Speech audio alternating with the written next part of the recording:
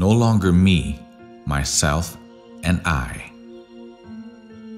In the end times, people are going to be self-absorbed, without self-control and without love. But not me. I've put away my old sinful character and allow the Spirit to renew my thoughts and attitudes. I no longer live for myself, but for Him who died for me and has risen. My old self is crucified with Christ. It is no longer I who live, but Christ lives in me. I seek to love others as He loves me. Greater love has no one than this, to lay down my life for my friends. I choose to love my enemies, doing good to those who hate me, for God's own love is poured out in my heart by the Holy Spirit. I do nothing out of selfish ambition or vain conceit.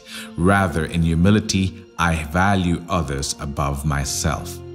Whoever finds their life will lose it, and whoever loses their life for Jesus' sake will find it. I've found full life in Jesus.